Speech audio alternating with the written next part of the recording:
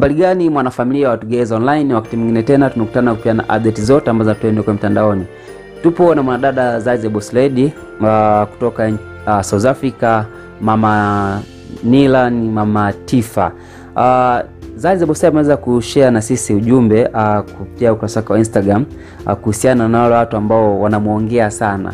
Unajua kwamba unajikuta mtu wanamuongea kiasi kwamba mpaka yana anakuwa sema mbona hivi hiki kitu hiki mimi mwenyewe mbona sikijui kama sio kukifanya. Unajua zile unakuta mtu anaongea mpaka unaongelewa na watu wanaongeza mpaka uongo mwingine kiasi kwamba sema na hivi nishaye kufanya. Unajua zile watu sometimes wanapendaga kuongezea maneno kwenye issue zako. Kwa mfano labda unamwongelea hata ZARI the Boss Lady, utasikia ZARI the Boss Lady shaye kuishi China hivyo nini. Unajua zile mtu anaongezea nini ule uongo basi zile. Unajua ZARI anakuambia kwamba hivi ushawahi kusikia rumors fulani mtu anakuongelea, tetesi fulani wanakuongelea mpaka ukaendelea ukatamani waendelee kuongelea kwa sababu kuna vitu vingine wewe mwenyewe uko vijui. Yani wewe maisha yako yajui lakini watu wanayajua.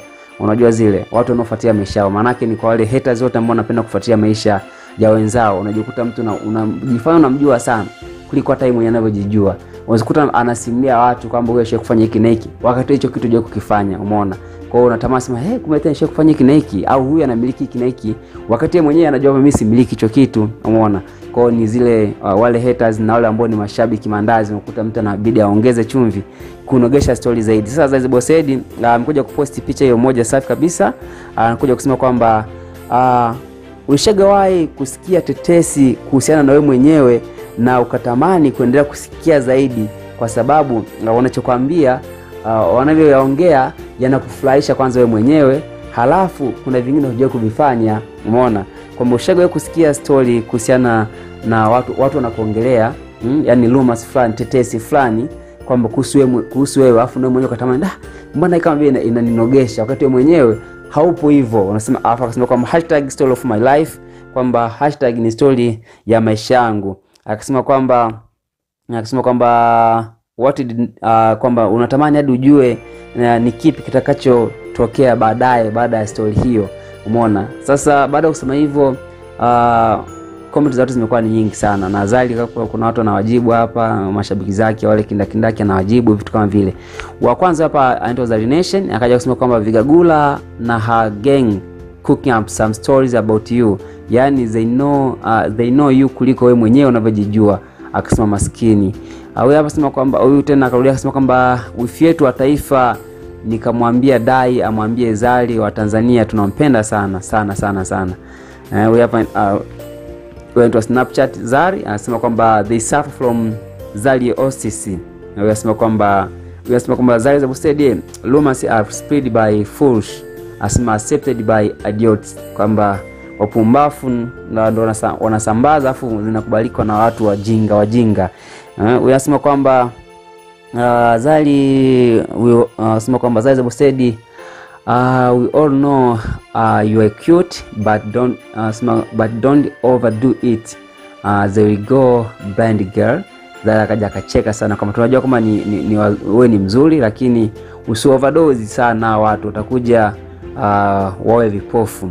Wanasema kwamba because when they talk about you nobody listen dear. Anasema kwamba always wewe ni mzuri. Anasema kwamba life of the boss lady. Anasema kwamba always rumors everywhere. Anasema kwamba first to comment, okay. Anasema kwamba boss business boss life ZARI the Boss Lady. Anasema kwamba ZARI akaja akamjibu akasema kwamba I see you. Anasema kwamba ZARI the Wema Sepetu red. ZARI the Boss Lady umefanana sana na Wema Sepetu. Hatari anamfananisha na ZARI the Boss Lady anafanana na Wema Sepetu. Watu wakaja kumjibu hapo, wakaja kafyonza, wakaweka are you okay au na matatizo. Wanasema kwamba acha uongo tupishe sisi. Umeona? Watu wamemind ZARI kufananishwa na Wema Sepetu. Umeona? Lakini sio mbaya. Wanasema kwamba Mama T nakupenda sana. Wanasema kwamba Kurwa na Doto kwa Kiingereza tunahitaji. Wanasema kwamba Queenzy we love you so much. Wanasema kwamba Super Mom just adore them. Wanasema kwamba I know you. Wanasema yes so man. Wanasema my mom.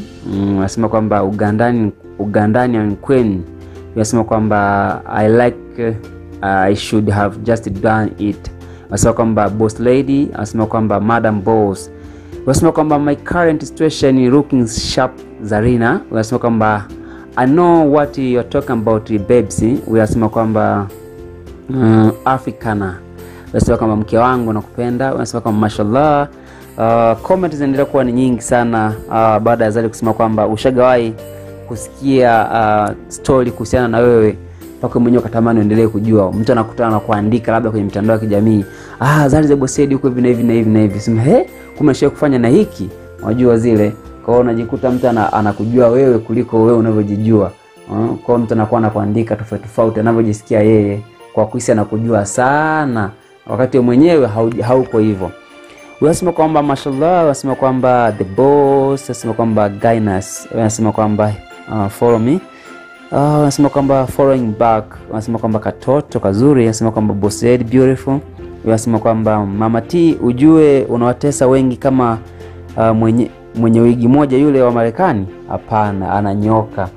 Unasema kwamba mbea, unasema kwamba dreaming grew, unasema kwamba cutest of all time, unasema kwamba yeah it happened to me when I was young. Unasema kwamba yeah I remember someone said I have another child apart from my girls and I was like who, how old? Unasema kwamba unasema kwamba anakumbuka kuna mtu alikuwa anaongea kwamba ana mtoto mwingine, yani anajifanya anamjua mpaka anasema kwamba huyo ana mtoto mwingine. Unasema kwamba many times and bothered them, you are cute. Unasema kwamba they crazy at all. Unasema kwamba yes of course you ask yourself if me, unasema kwamba is me or someone else, and you will want to a part 2 of story and how did it happen. Unasema kwamba what's the problem with jobless people, too much time on their plate, they don't know how to use it.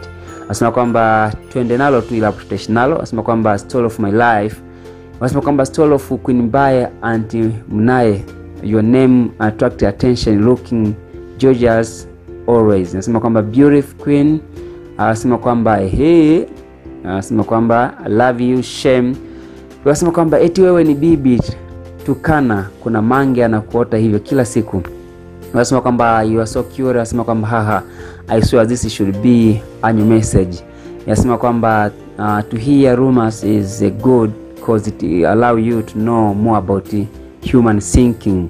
Kwamba kusikia tetesi ni vizuri sana kwa sababu inakuruhusu kujua watu wanakufikiriaje, watu wanakuongeaje huko. Of course unasema kwamba I know the right. Unasema kwamba unasema kwamba I'm sure you hear that daily. Kwa hiyo hayakupi pressure kwa sababu kila siku unayasikia. Uona maoni gani? Weka comment yako hapo, tukutane tena baadaye kwa taarifa nyingi zaidi.